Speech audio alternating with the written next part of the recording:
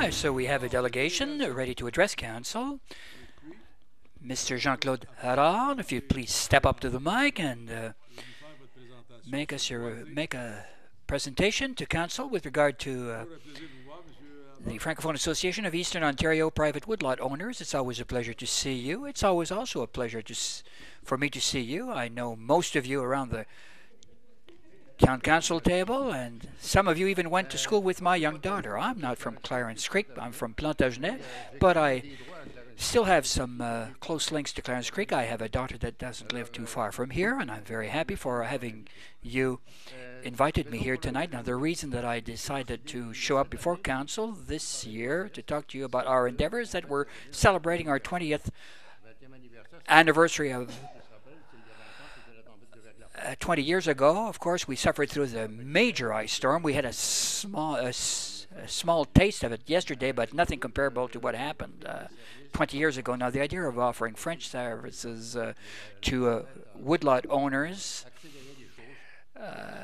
did exist, but the storm accelerated the process. We received money from the province, so it always helps out when we receive money from the province. And our association was created to offer French services. And then there was no money left, and services decreased and then increased later on, and we're about 220 members that all paid their membership fees, or nearly all paid their membership fees. Those who haven't paid their membership fees will have problems with me and my friends. This is a map that shows where our members are, where they live. You see it, I can't, but we have a lot of members, both in Alfred Plantagenet and Clarence Rockland. Clarence and Rockland, of course, takes into account the municipality of Clarence and Rockland. This is where most of our members reside. I don't know the percentage of our members that reside in Clarence Rockland, but there are some in Ottawa, in Vaudreuil, in Montreal, but the majority are here. And there aren't all that many in Hawkesbury East because Mayor Kirby is hard at work clear-cutting the areas there. Well, our first president hailed from Chute-à-Blondeau. He hadn't recruited all that many because we lost them all throughout the years. This being said, well, our activities, as you know, as many of you know, we host workshops to help out woodlot owners and to manage their woodlots in a sustainable way. We believe in sustainability. I should have prefaced my comments by saying that we host events for our members and also for the community at large, because we believe that forests are quite important to ensure societal sustainability. And for those who are not aware, my hair is synonymous of what I think about what our forest cover should be. We're not talking here about clear cutting then. No, we just take a look at Michel Boucher's head to think about clear cutting. So we took part in activities that were held in schools in our area, and we also take part in the child health program that hails from Plantagenet as well as Bourget. From Bourget, we even hosted tree planting events. And for the past 2 or 3 years, I emphasize even more, well, not only the planting aspect of what we do, but someone's undertaking to take active part in what we do now. During the course of the month of May, of course, everyone knows it's planting time, but then we leave trees to do what they need to do. But you know, it's not sufficient to say that we'll plant a tree. We have to make sure also that progresses and matures. And that's an important message to impart to our children. When we take a decision, we follow up on its consequences. From an educational standpoint, that seems an important component of what we do. We're also working in partnership with the Tucker House. We were fairly active in developing the wooded areas with regards to the Tucker House, and I hope to announce that the FSC certification of the Tucker House will be acquired. The Forest Stewardship Council stamp of approval will be given to the Tucker House, And fibers, with regard to the trees that are planted there, are part and parcel of the sustainability philosophy that our government adopts. I would also like to thank the elected officials as well as the Clarence and Rockland staff that allows us to make use of your community halls. That's greatly appreciated. You know, all that we do is volunteer work. We have a running working budget of approximately $15,000. If you were to do the same thing at City Hall, you wouldn't have to increase taxes, but all you need is a lot of volunteers pitching in. This being said, Mr. Mayor, there's one thing that really took me by surprise, and it's this, is that we don't show off to advantage our forest cover. We have public woodlots, for example. We do have public woodlots that you own. I spoke to one of the town council members that didn't seem to be aware of those woodlots that you own. So it seems that the woodlot phenomena is not all that well known within City Council, and I would like those woodlots or those wooded areas to be shown off to advantage. So we'd like to work hand in hand with your advisory committee with regard to heritage matters. Our woodlots are part and parcel of our heritage. To have a better idea of what we have to work with in Clarence and Rockland from a woodlot standpoint, from a park standpoint. And if an inventory was made of all of those existing woodlots, for example, we've taken part in the Wood and Forest exhibition that was hosted by Riceville. If Clarence and Rockland was to hold a similar fair and enhance what you have from a heritage standpoint with regard to woodlot areas, it would be a good thing. I think we're interested in working also, or to make suggestions to enhance your library resources, to promote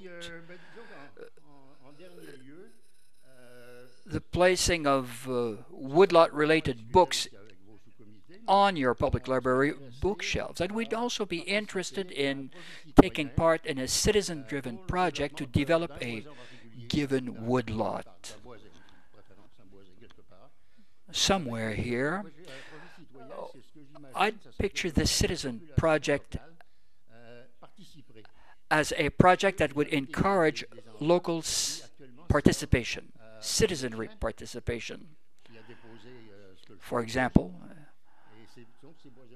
so it would be an idea to enhance or to show off to advantage our existing woodlot areas. We could start off modestly. I'm not asking you to increase taxes to create a budget for this. Well, I'm very pleased to hear that, because you'd be disappointed. No, I'm not. I don't have any illusions as to this, Mr. Mayor. But I'd like to discuss details with regards to this with the subcommittee that's already in place to see if it's a doable thing or not. If you have any questions, folks, I'm here to answer them. Councillor Lalonde, just a comment, Mr. Mayor. I know that the South Nation Conservation Authority gave us a presentation, I believe it was last fall, just prior to budget time, and one of the things that stems from the report they gave us was that the forestry cover in Prescott Russell reduces drastically each and every year. And if we have, they stated that an adequate forestry cover or forest cover would be in between 30 and 40%. But we're below the 30% mark, approximately 26 or 27%. I believe maybe 24, 22%. If you take a look at last year's data or even this year's data, it's decreasing exponentially. The mayor also mentioned that communities to the east and to the south have difficulty. Well, in southern Ontario, there are some places that only have 2% worth of forestry cover, of course, around Toronto area. South Nation Authority will plant trees and will guarantee that these trees thrive for the next 5 years once they've planted trees. You know, they might plant 2 to 3 foot high trees in individual areas. I believe these projects, Mr. Mayor, should be looked upon as being priority projects. I believe Mario had called for reform measures to be applied to the environmental committees, and that might be incorporated in all of this, along with the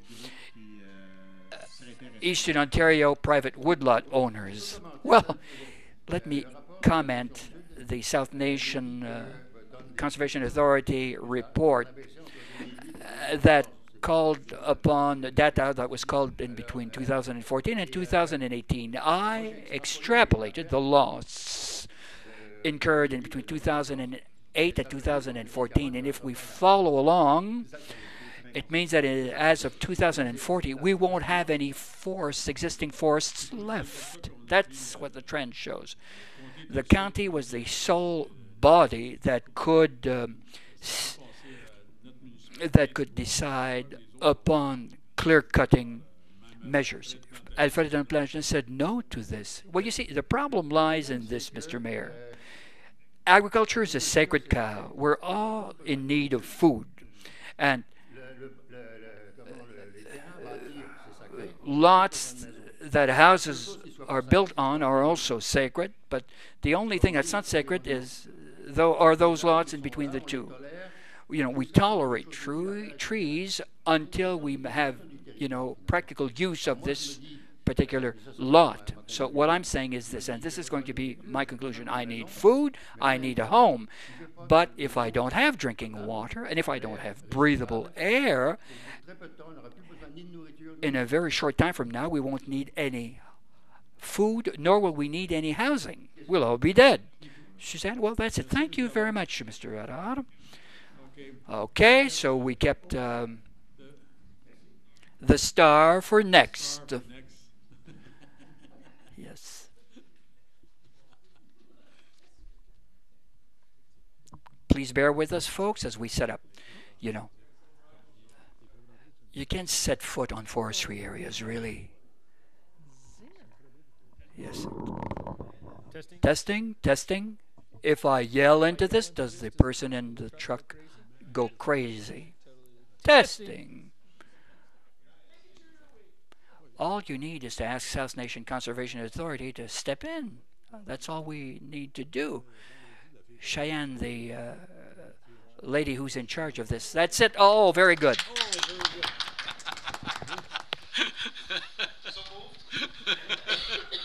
All in favor? Even Mr. Keogh's great. That's not a surprise. Go for it, Mr. Wilson. Okay, thank you, Mr. Mayor. I'm honored to have a couple minutes of your time tonight. I was asked to make a presentation on smoke alarms and carbon monoxide alarms to city staff at the CAO's lunch a couple weeks ago. And I think it was fairly well received. It's timely for us, given a recent fire death in our municipality, to try and stress the importance and make sure that everyone understands what the requirements are for smoke and carbon monoxide alarms in their home. And so we became aware that there were a number of our own city staff that were not aware of the requirements. So that's sort of what drove this presentation. And hopefully by continuing to spread that message and answer questions as they come up, yourselves as elected officials and certainly the voice of our municipality can help spread that knowledge. And by all means, we're always happy to answer questions. If people want to call us and ask for clarification, Especially since we had a death and fire not long ago, I think it's important to bring back. You said sorry. I guess I wasn't listening. It's always important to reinforce that it's important, so I appreciate Mr. Mayor backing me up on that and driving the point, so that's great. Thank you, Mr. Mayor. Thank you,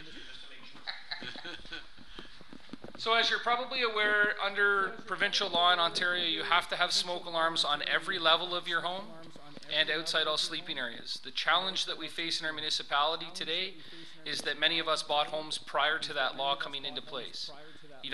you're not grandfathered in because you have an older home. So this is one of the few laws that says you still have to comply today. The home that I'm currently renting did not have smoke alarms in the basement when I moved in. And it's the owner's responsibility to make sure smoke alarms are there. So at the end of the day, you have to have a smoke alarm on every level of your home. If you have sleeping areas in different wings or areas of your home, you have to have smoke alarms outside each of those sleeping areas. So it's potential that you have more than one smoke alarm on a level of your home.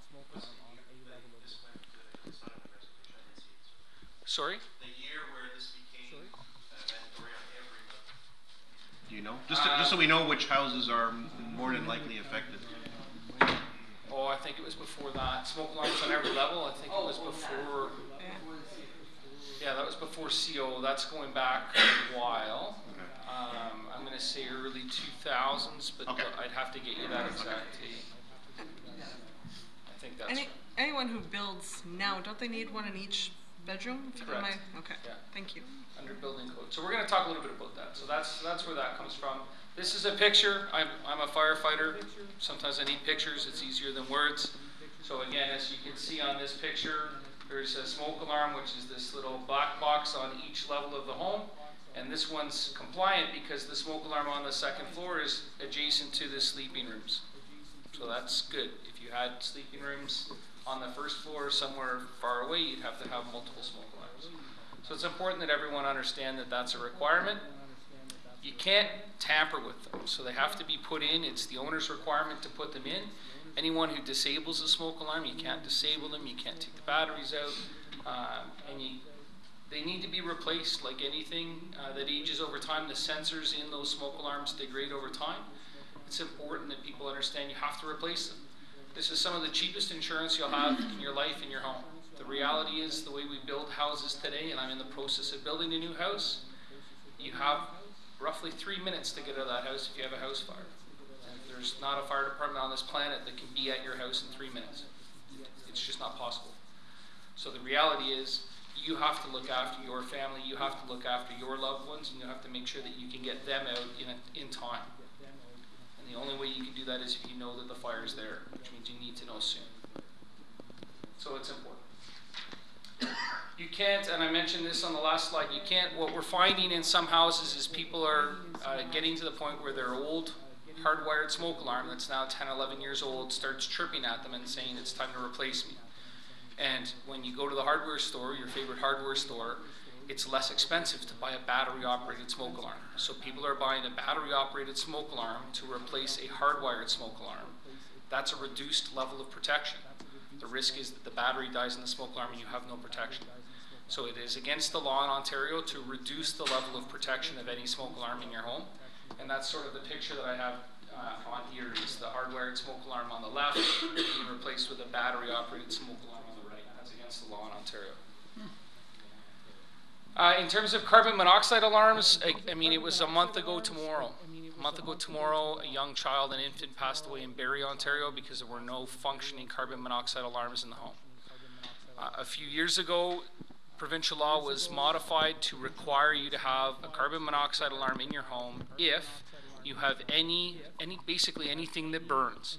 So if you have a natural gas furnace, if you have a gas fireplace, if you have a wood stove, if you have a pellet stove, if you smoke a lot of dope, I mean, whatever it is, if you're burning something in your home, you're required to have a CO alarm in your home, okay? And if you don't have any of those things, if you're all electric but have an attached garage, we know that cars can produce carbon monoxide, therefore you have to have a CO alarm in your home. The requirement by law in Ontario today, the minimum requirement by law is that you have one carbon monoxide alarm, at least one in your home, adjacent to or outside of your sleeping areas. So that's wherever your sleeping areas are. Again, if you've got sleeping areas in different areas of your home, you're required to have multiple CO alarms outside of the sleeping areas of your home. Just to come back to the fireplace, for example, if it is natural gas fireplace, you require that? Yes. After reading this yesterday, that's all we had working, and I was wondering if I had the monoxide. So Don't the new ones come with it already built in? typically, if you buy a new house, you should have a carbon monoxide alarm in your home. Again, it's been a code requirement for a number of years, so you should have one in a new home today. The reality is, like anything, they age, and if you don't take care of it, it may not function when you need it. And the problem with carbon monoxide is we can't smell it, we can't taste it, we can't see it. And the biggest risk is it makes you drowsy. Well, I'm drowsy right now, so the end risk is I go home and I fall asleep and I don't think anything about it and I don't wake up in the morning. And so it's critically important that our residents, particularly our residents, but really everyone, understand the importance of having a carbon. If there's a potential source of carbon monoxide in your home, you need to have some way of knowing about it so that you can actually do something about it. Just a quick question for the CO. Some of them come plugged into walls. Some are the ones that are actually battery operated. Just a quick question, does it matter? Not under law. So under provincial law, it doesn't matter what style. I've got a slide on that coming up. What about the Wilson law? Next. Okay, so the Brian Wilson preference is you always want to have redundancy in your system. So I would always suggest that you have a hardwired carbon monoxide alarm that also has battery backup. So right now, there's no power at my house. I've been without power for a couple days. All of my hardwired smoke alarms are not getting any power from the electrical grid. If there's no battery backup, I'd have no protection in my home. So by having both, I'm protected. Does that make sense? So again, the graphic here shows the minimum requirement. Anyone on council? Here you go, council. This is your test to see if you're still awake, because we're pushing late into the evening. Is carbon monoxide lighter than air or heavier than air? Or is it close to the same specific gravity? So I'm going to have a chance for that. Heavier. So the reality is it's very, very close to the same specific gravity or vapor density as air. So because it's got a similar vapor density to air, if you walk through this room, you're going to stir it up and it's going to mix with air. So when we first came out with carbon monoxide alarms, there was discussion about where those should be placed. Should they be high? Should they be low? Because it's so close to normal air, the suggestion is you just need to have one. Because most of us have a forced air furnace, it's going to move the air around in our home anyway. As a result, it's going to be mixed in with the air. So as long as you've got one in your home, you'll have some level of protection. The best answer would be to have a CO alarm on every level of your home, which is what I have. So every level of my home has a carbon monoxide alarm on it, because that way it doesn't matter where you are in the home. If there's carbon monoxide there, you're going to hear it and you'll be able to do something about it. You have combo units too, right? You do have combo units. And I think the point that I made to city staff is each one of us, most of us drive a car. We all pay for insurance on that car. We all probably complain that that insurance is too expensive. A combination smoke alarm costs $50. $59. So $59, $60 for a combination carbon monoxide and smoke alarm. They're good for 10 years. That means the cost for that combination alarm is $6 a year. For $6 a year, you can protect your family and your loved ones.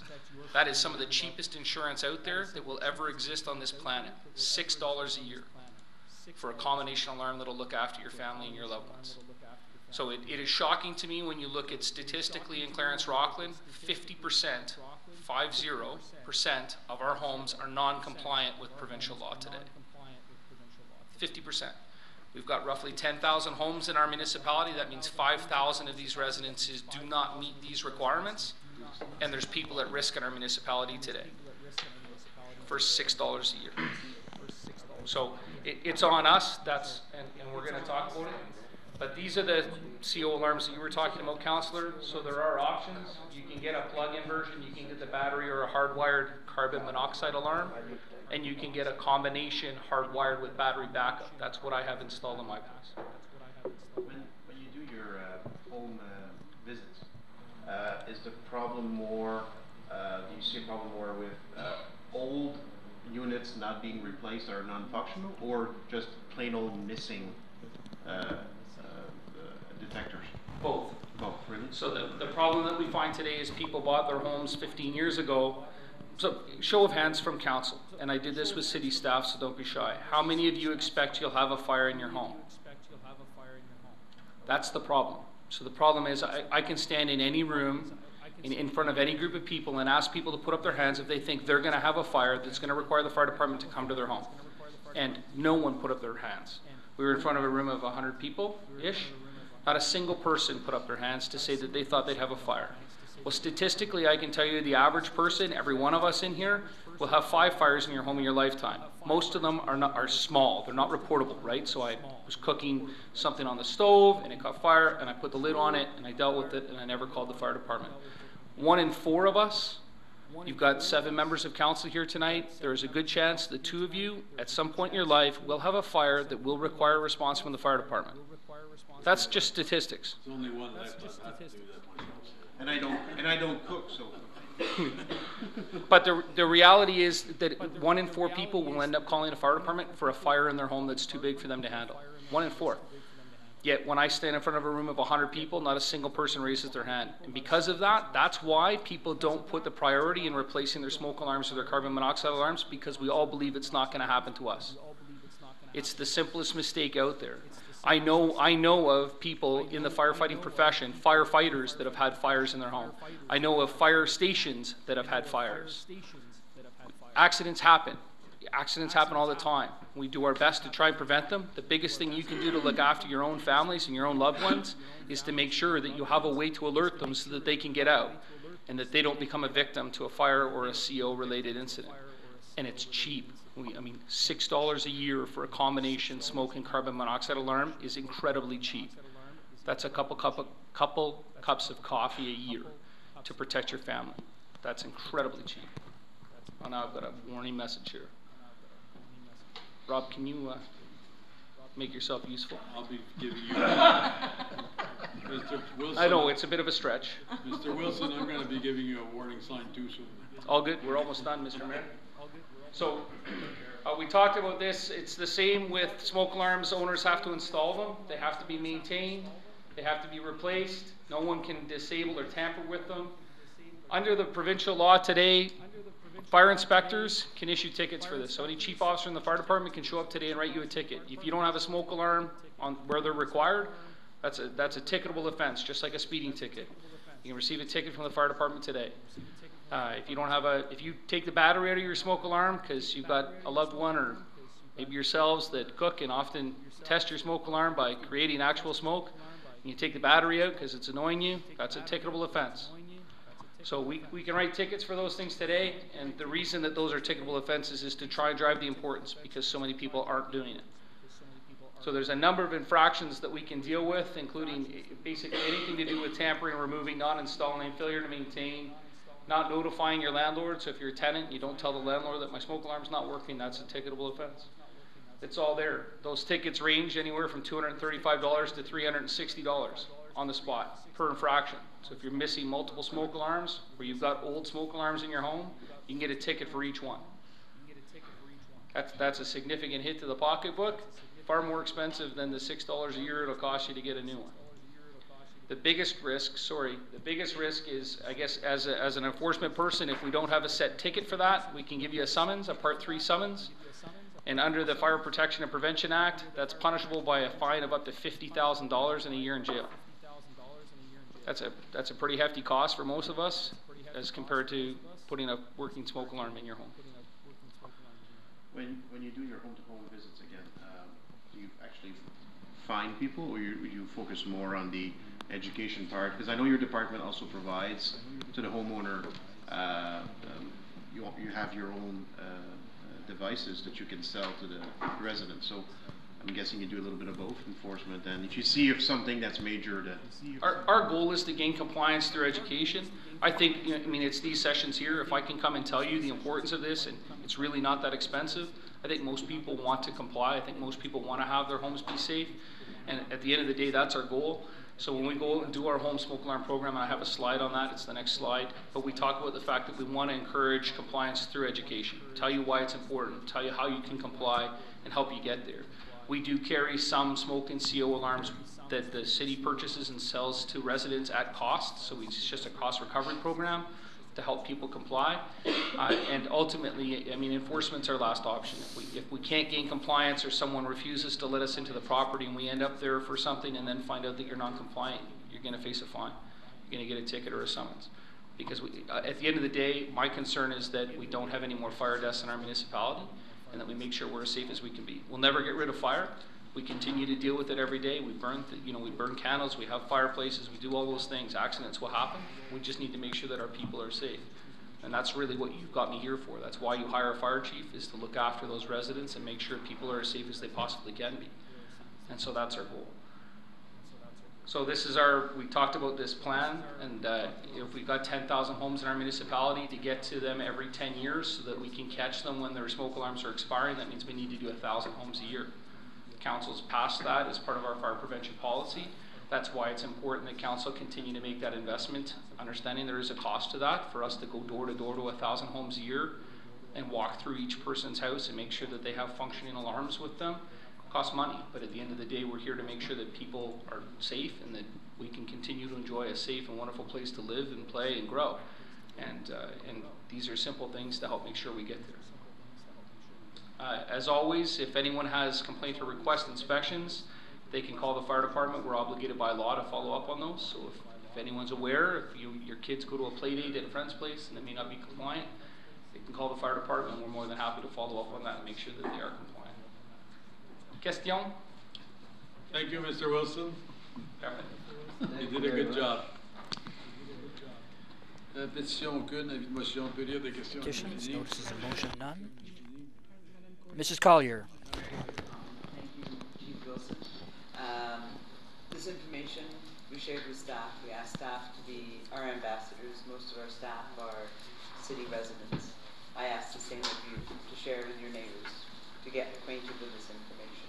It's very, very important, because it's very sad that in 2018 that we lost a ratepayer because they did not have a working smoke alarm. And thank you, Mr. Wilson, for making the presentation tonight, given that you started work at 2 yesterday morning. I appreciate it. He's still good. If you ask him for a speech, he'll go on. Thank you, Mr. The show Wilson. must go on. Okay.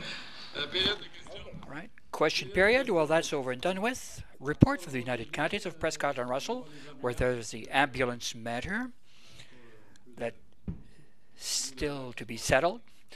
The President's Golf Tournament to be held on the Castleview Golf Course on the 15th of June. Tee-off time at 10 a.m. Let's go on to staff reports. 9.1, consulting services, development charges. Councillor Zant, that Council approve a contract with Hemson Consulting Limited for $59,950 plus taxes for support in developing a new development charges, bylaw, and policies for 2020. Supported by Councillor Belanger. Questions? I think we asked for some comparables to what other cities are doing. So I thought that all we meant by that is we wanted someone to make some phone calls and maybe put a little chart together to see what other cities are charging for development charges. But this is only to make a study. But again, We need to make a study by law. We need to make a study by law? Yes. Every 5 years, the municipality, if you have development charges, you are required under the Development Charge Act to complete a study. The previous study was approved December 2015. It takes an entire year to complete the process, because there's a lot of public meetings that are required, and then there's public notice periods. When you spread all that out, along with the actual work that takes place, the process to complete the study is a year. So that's why we're here now, and the consultants that are being recommended, there's two companies in Ontario that they're pretty well split the business between all the municipalities in Ontario, and you need their expertise. Interpreting the regulations from the Development Charge Act is a full-time job. So this money is to hire Hemson to complete the study. If I remember right, they're the ones that did the last one? Yes, they are. What question? Other questions? Mr. Mayor, I'm wondering if this is due for 2020. Yes, they're 1 year into the study. We're now in 2018. It'll be completed in 2019. Well, it states December 2015 as a start point, so it's been ongoing for 3 years.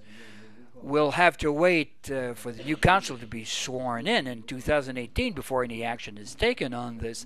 I figure at present that we have so many projects that are ongoing. Last year, we weren't able to complete many of those projects that we had on the table, on our plate, basically. If they're approached next year in the month of January next, they still have time. They have 2 years. If they can't go through, they can't follow through, we still have $60,000 to play with that we obtained for this purpose. Yes, Councillor or Mrs. Collier, please. Well, they need to take more time, Mr. Mayor and Councillor Lalonde, because given all of the developers involved in the community, well, you see, the last time they were caught in a blitz situation, and it's hard to understand all of the components included in this study. So it's very important to maintain contact with individuals. So we'll continue on in French because things are going well with your French accent. Well, at present, you can't take a year dealing with a consulting firm for you. With $59,000 on the table. He'll do this within 3 months. Well, the city of Clarence and Rockland is preparing a lot of information for their needs now in the month of June. The council approved the contents of this report, and it's important for the consultant needs to understand what the town's intent is, and all of the projects that wind up through a consulting process. For example, the study on public transit. So in this instance, it takes a year to come up with the necessary calculations, and the price is spot on when they, it takes time. They need to, there is also a 20-day waiting period to do something, and then another 20-day period to host public meetings. Well, I would have waited end of November or start of December to deal with this next January. We still have 2 years to go with this. Well, Mr. Mayor. Item. Yeah. So the project will be there, like the CEO mentioned.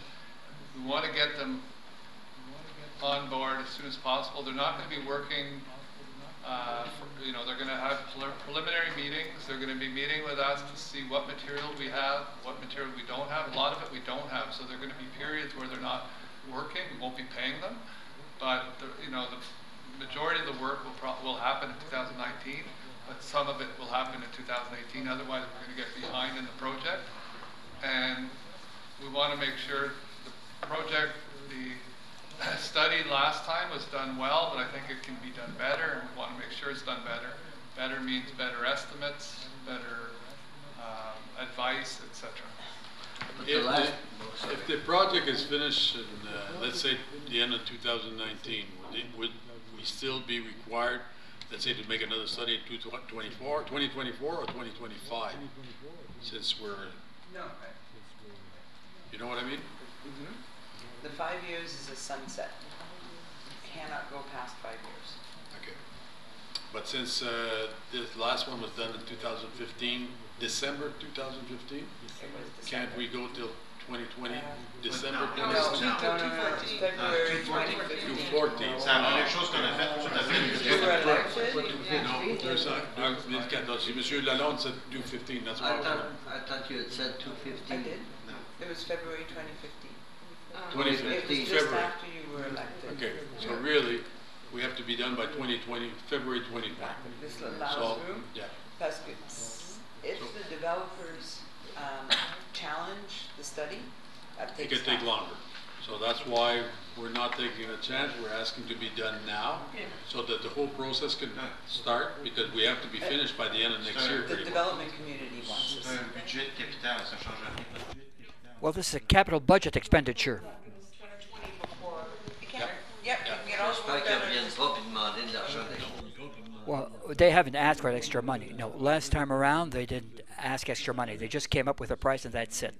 Well, if ever the study yields data that's a bit different than what we thought we'd have, we can go through the process much more quickly for the benefit of the community. It's important that we move along with this immediately, just in case we get delayed further along the line. All those in favor? Carried then. Thank you. Let's go on now to the list of works with regards to the Lavigne Natural Park Development Project. List of work. Mr. Levert, a quick one.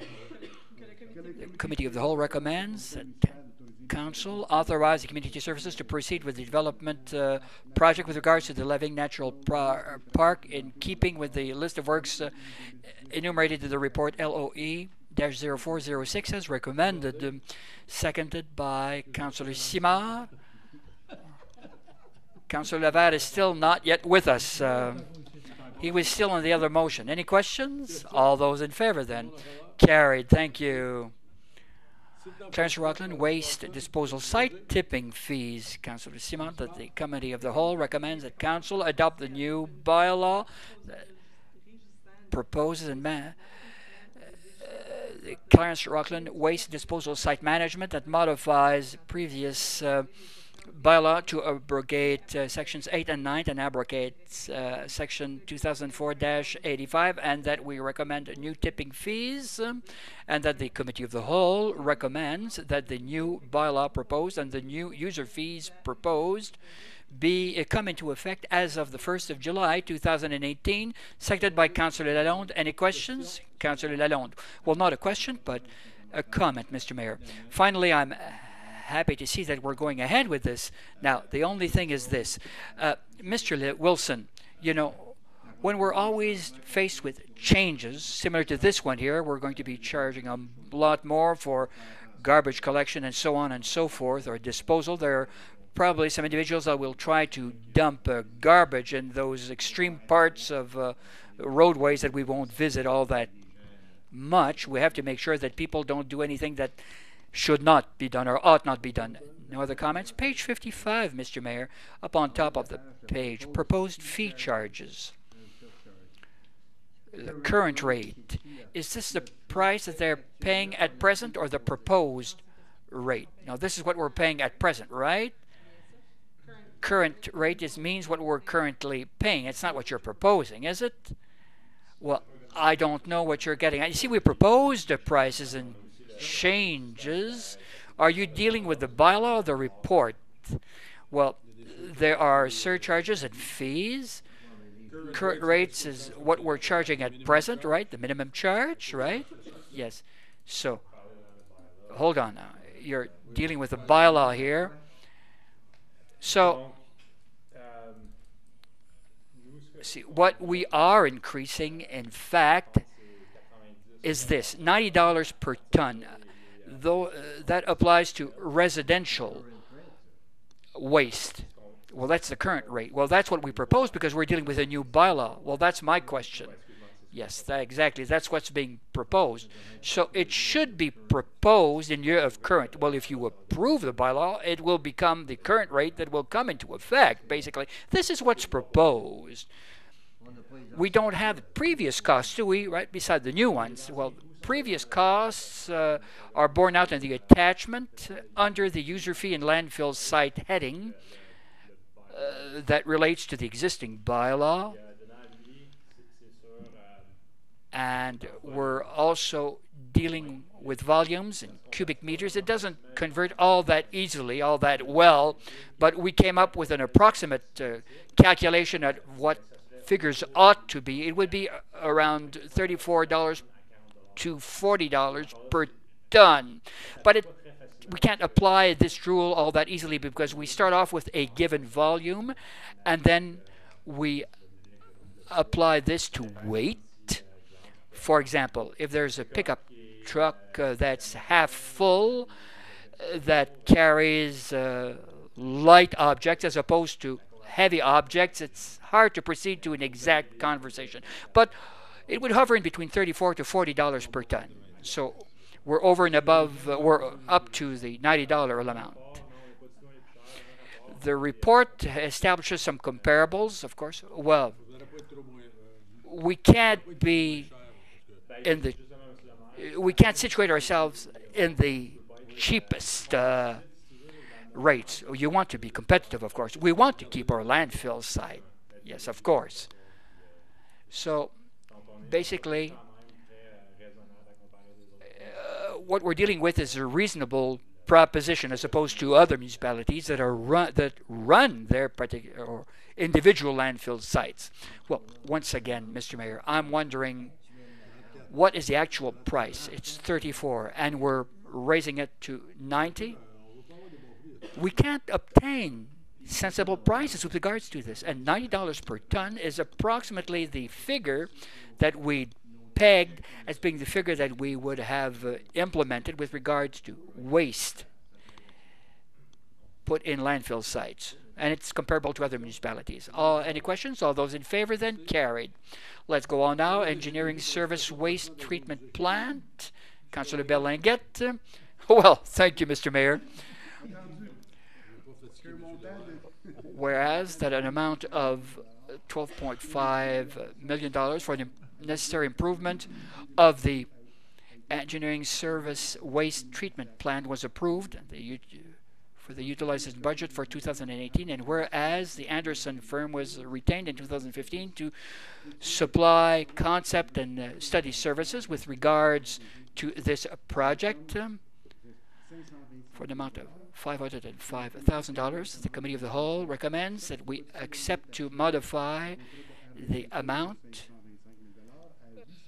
to $898,000 for study services and concept plans, construction contract, and the implementation of all works associated with the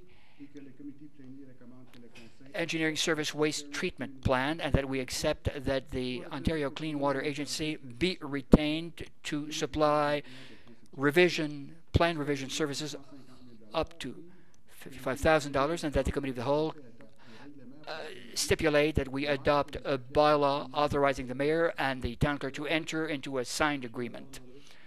It seems to me that it's quite expensive, $1 million, because we've only hired the engineer up to now. Well, it does appear expensive, but if you take into consideration the value of the contract and the project, $12.5 million, the engineering fees represent 13% of the total costs. Generally speaking, Mr. Mayor, we're taking a look at 15 to 18% for engineering fees, so we've still come up with a reasonable price, I believe. Mr. Leonard, I've sent you an email at the beginning of the week, or the end of last week, should I say, concerning potential options that we ought to have looked into. Do you think it would be advisable to incorporate those in the project development as it stands right now? I don't expect a yes or no answer right now, but I see that there's a potential of exploring different avenues of action here. I don't know if we need to get into the detailed explanation. Well, it's easier for you to get into a detailed explanation than I, so I'll let you do it. Well,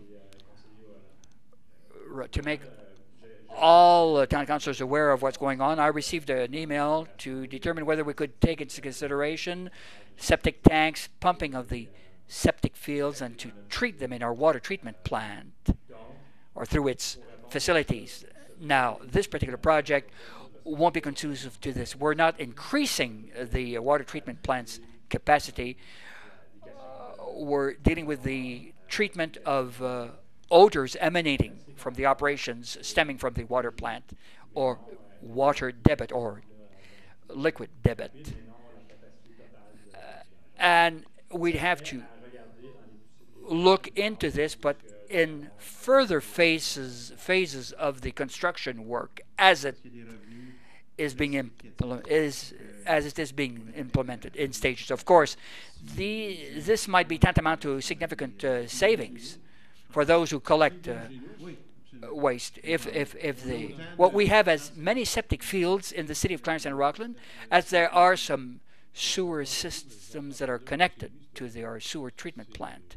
Well, I know, but I've heard talk as to where this is being deposited right now. Well, at the City of Ottawa. Not all of it, unfortunately. Councillor Lalonde, you see, the contract was awarded on the 7th of December of last year. Now, this being said, have we received a report? Well, not last year, actually in 2015. Now, has a report been issued since then? Well, you see, what's happened? You're talking about Anderson? Yes. Yes, yes. What happened is that they worked on plans. They worked on that part that originally dealt with the initial project until we reviewed this in 2018 and increased the scope of the works involved. Now, they came up with a preliminary plan, but to cap it off, they needed a new mandate to included other elements or other components. So the documents have not been finalized yet. That's why we're increasing the contract. Well, I'm hard-pressed to accept this. We're awarding $400,000 more than the initial resolution called for. When we awarded the contract, it was pegged at $498,000 and not at $525,000. I have the minutes from December 2015, and there were two other companies that were quite close, like WSP, $518,000, and Chem2M, that also met all the criteria put forward, at $508,000. And now we turn around, and they're asking additional money to complete the report. I'm hard-pressed to accept this. Well, that was in 2015, 3 years ago.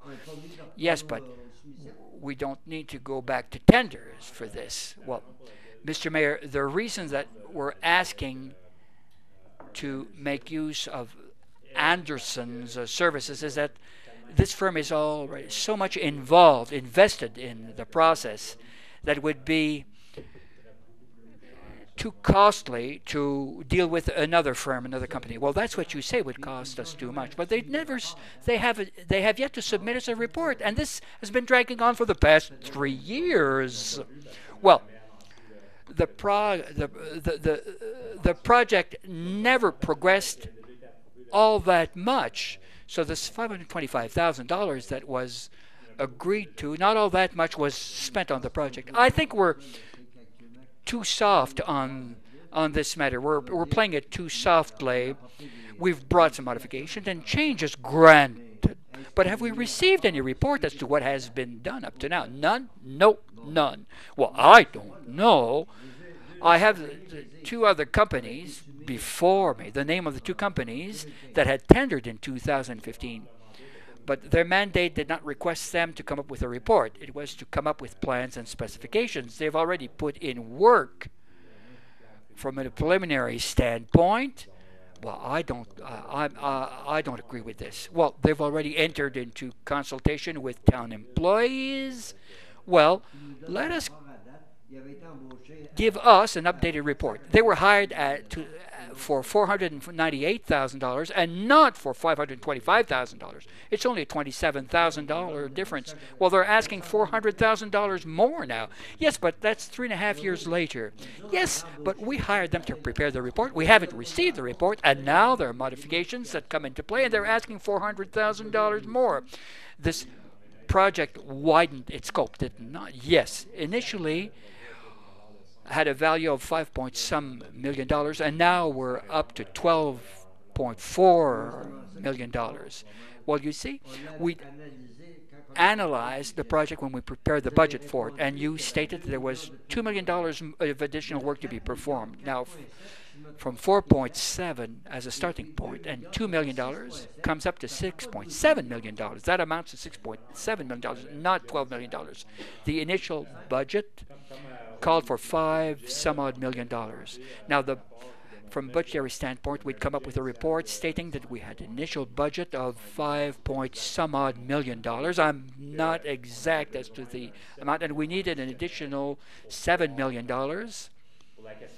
with regards to the equalization tank work to be performed, engineering services, additional engineering services that had been identified, approved with regards to this budget, and many other components and factors that compelled us to increase it from $5.5 million to $12 million. But when we approved this project initially, we approved it at $5 million. Well, the first $5 million was strictly for screening purposes. Yes, screening, concrete slab, well, engineering and contingency fees. These were all included. There was no reference to equalization treatment fees. We're up to $7 million over and above what was initially projected to perform $2 million worth of additional work. And the equalization component is pegged at, or equalization tank that was added was pegged at $3 million, that component. Now, don't forget that the screening process had been greatly underestimated. It took all those many years to complete final work on this. So the original $5 million is not in the ballpark anymore. We're up to $12 million. Yes, we are up to $12 million right now. So that's why, you see, the same engineering firm that comes up with a $5 million estimate, and the same firm comes back with a $12,596,000 request. Well, we've added on to the project. How much? We've added $7 million worth of additional work to it. Well, that's not what we were told. Look, according to the price before me, what's stated here is $7 million. Well, the equalizing tank only is pegged at $2.8 million more. Well, this was added on a couple of months later, but prior to our asking for additional grants from the province. Mr. Leonard gave us figures from $5 to $12 million. That's why engineering fees are growing exponentially. We added, repairs and other work to be done because we were resorting to screening beforehand. Mr. Darch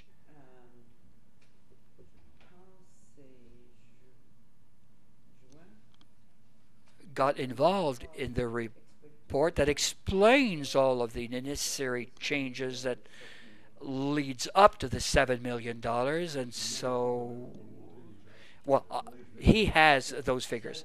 Well, I have all of the documents, but with no explanation to them. There's a contingency of $2.1 million with regard to your 12.5. So you have that type of wiggle room. Mr. Berlinguet? Well, is this, regular?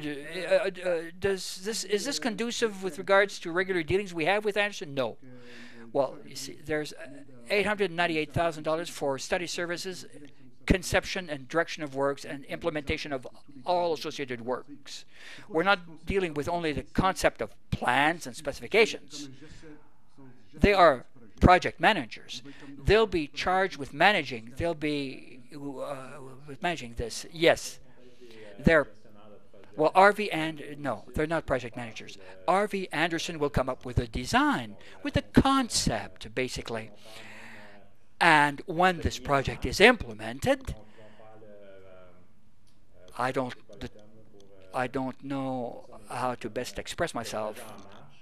Well, when we implement the project per se, and because Aqua is a partner with us in these dealings, and they're also co-managers with regards to this project, they'll receive proper training that will make them aware of how to make proper use of this equipment, how to properly use this equipment. So we won't have to get involved in this any further. Well, Aqua, to approve this resolution, will act as a project manager also. That explains the additional $150,000 fee. They'll come up with a study, the implementation of services, and the implementation of the contract stipulations. So Municipal Council hereby awards a contract to RV Anderson Associates Limited to provide design, contract administration, and commission services in the amount of $498 plus HST for pre-screening concrete slab repair pumping station number 1 upgrades and forestry works associated with sewage treatment facilities. That's what it says. Those are what the original documents state. I don't see any difference. Well, during the course of our budgetary talks, we made you aware of discrepancies in this budget. There were discrepancies with regards to this budget, and there's a new equalization tank that added onto this project, that added an additional $7 million to the total figure. The 4.5 of the $7 million that you're referring to was reflective of 2014 figures.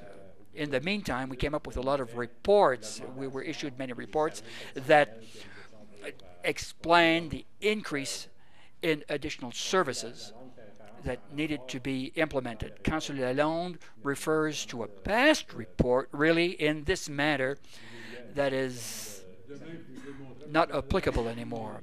So, some additions were made to the initial project. So we're dealing with the equalization tank.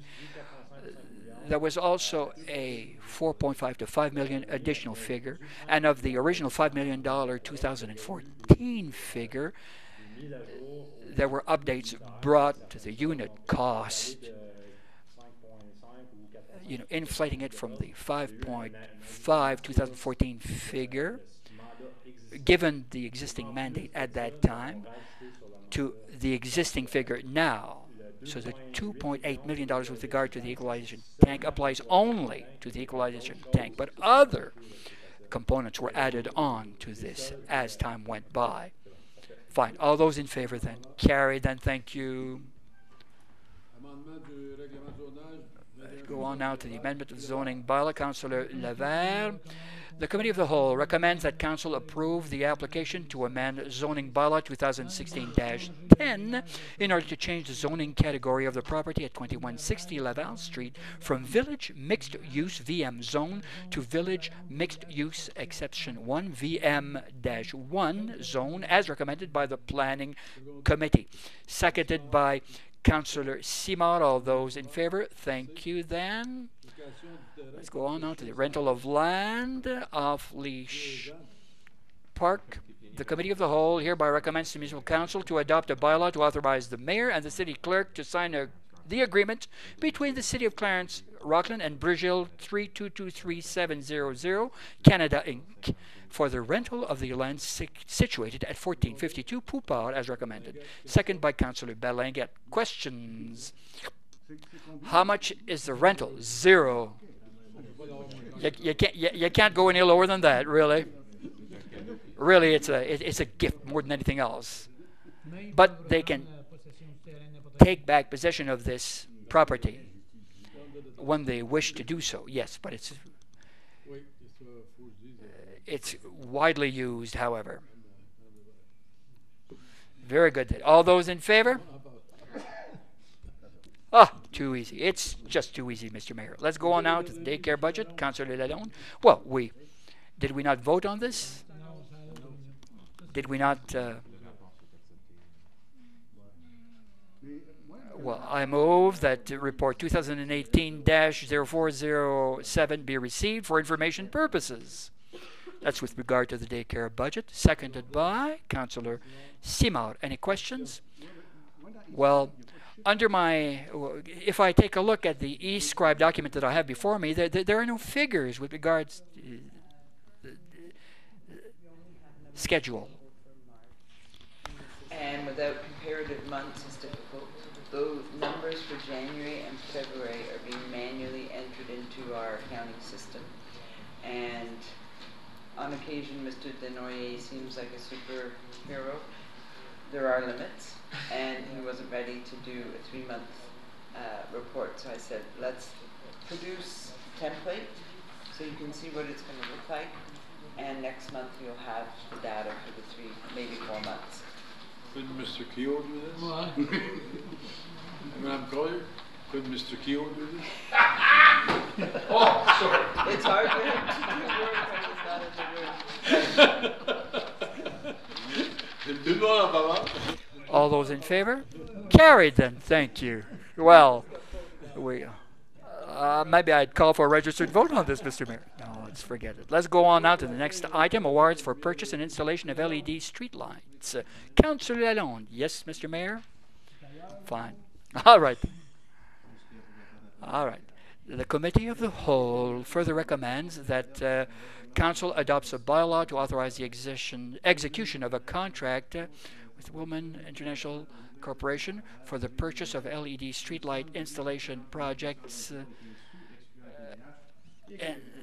and that the Committee of the Whole recommend to enter into a signed contract to oversee the installation project, the amount of $197,232, excluding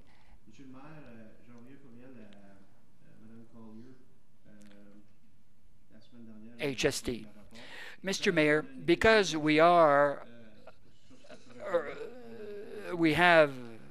an economy of scale, really, with regards to this, we don't have to tag this on to what we owe, which is good news. Now, during the first year, we changed the lights. During the course of the first year, we changed the lights of the Clarence Creek Arena, and I'm wondering if it would not be possible to change lights in our parks. Essentially, we're making use of the same technology, LED, same equipment that's made use of with regards to our streetlight project, LEDs. Are we talking about a big amount here? Well, Mr. Mayor, what happens is this. It seems to be the same thing, just the fact of replacing lights. However, there's still a difference, major differences between street lights and lights in a parking lot or installed in a park. It seems as if we'll be realizing a lot of savings. However, if we get involved in park or parking lot lights, that's a different matter, because those lights need to be looked into or analyzed differently, if you wish, on an individual basis, and require more often than not different accessories as opposed to street lights, for example, blinders and things like that, because of the proximity of adjoining private property. So, typically, municipalities proceed on a two-tiered basis. They install street lights, and then they look after park lights. Well, now that we've realized savings, I needed to ask that question. Councillor Lalonde, well, we're dealing with two contracts, one to install those lights and one to purchase those lights. Yes. Are we also going to replace those broken posts that are on Laurier Street? Well, Mr. Mayor, this does not deal with the Laurier Street lights. This will be addressed by the Laurier Street revitalization project. No street lights will be addressed in this particular project on Laurier Street. If we're talking about lampposts, well, we're dealing here with decorative lights that don't fall under the same constraints as other lights. But those that are not considered as being decorative lights, yes, those that are not considered as decorative lights will be replaced. I have three questions, by the way. Now, when we asked that this be installed, now the company that takes care of replacing existing lights, the Vinkle basic company, was it asked to take part in the tender project? Well, all Sproul was invited. Well, we didn't invite anyone specifically. We're dealing with a competitive process that is funneled through Merck's.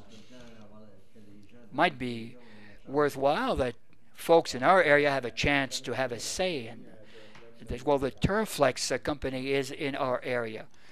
Well, I took a look everywhere in the budget, and I see this item recurring in 2019.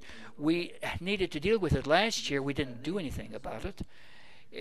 Well, it seems that this is a capital expenditure project. Well, yes, it'll be subject to loans, but still we budget it regardless. Well, this is a project that's deemed a work in progress project. It was not presented to council as a new capital expenditure project. It was not? No. all of those projects are considered as work in progress projects. Well, if I'm not mistaken, this has been budgeted for 2019. Well, I believe we worked along with that same amount to do work on the Clarence Creek Arena. The rest of the money left over deals with the project that's before us now. Let's go on now to Protective Services monthly report. That's item 9.9. Councillor Levert, I move that report number 2018-009 with regards to monthly statistics be received as information. He's starting to get tired, Mr. Mayor. Seconded by Councillor Simard. Thank you. Yeah, thank you very much. And hopefully with Yeah, all, but- hopefully with all the visits you guys make to the houses, the stats will be for fires and stuff like that will go down even more. So.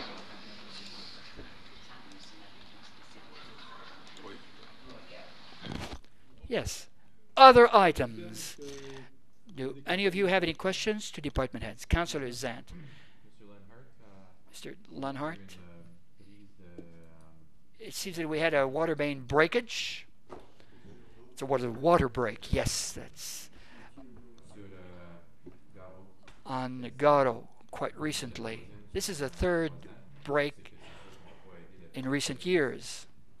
But none of the citizens had been advised that the water had been shut off. And by the way, I saw a guy with a shovel waiting for things to happen. Maybe this guy with a shovel could knock door to door to let people know that their water has been shut off. In the city of Ottawa, they came up with postcards saying, you know, we apologize that your water has been shut off and please visit our website. And people will knock at people's doors and leave this notice at respective homes.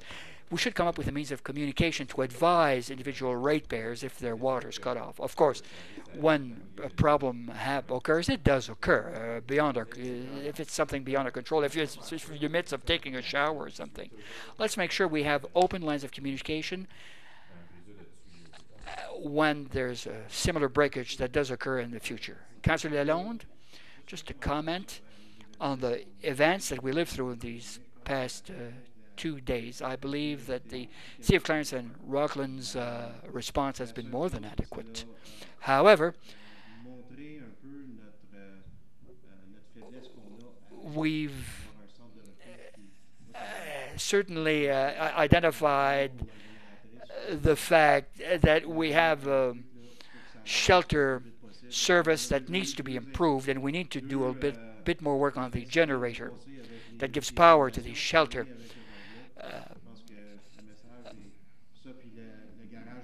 Also, the municipal garage, when I see those guys that go around with small generators to open up the garage doors and to pump in fuel, I think that we have to invest in tools that will alleviate the situation.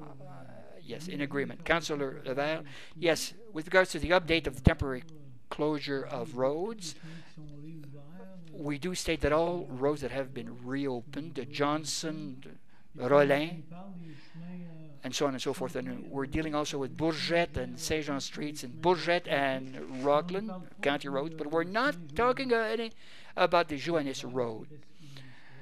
Does it remain open or does it remain closed? We're not dealing with Joannis Road at all. We're not alluding to it at all, and it's a county road.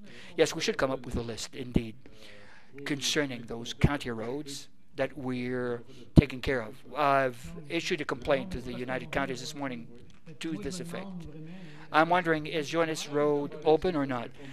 It's just to make counties aware of what's open and not. I know that some folks on Facebook wondered if Joannis was open or not, but they can't go all too quickly. They can't move all that quickly. There'll be a special meeting on April 30th called to deal with fire station and the water system that feeds into Limoges. Councillor Lalonde, my last question, Mr. Mayor. During the previous meeting, I raised the issue about the numerous lights that were burnt out, 10 at least on Main Street, if not more. Now, Héritage and Sylvain has burnt out lights, and they've been burnt out for the past 3 to 4 months. Mr. Leonard, when do we plan on changing those particular lights?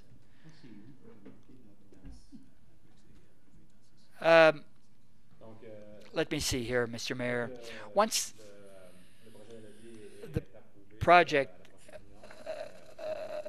will be approved during the course of the next meeting, from that point on, let's give ourselves 5 to 6 weeks, and then the contractors will replace all those lights that need to be replaced. I know that from Chambellan on, a lot of lights need to be replaced. They will all be replaced. Fine, thank you. Well, that was quite an answer. Thank you. That's it. Fine. Adjournment called at 10:31. That's not too bad.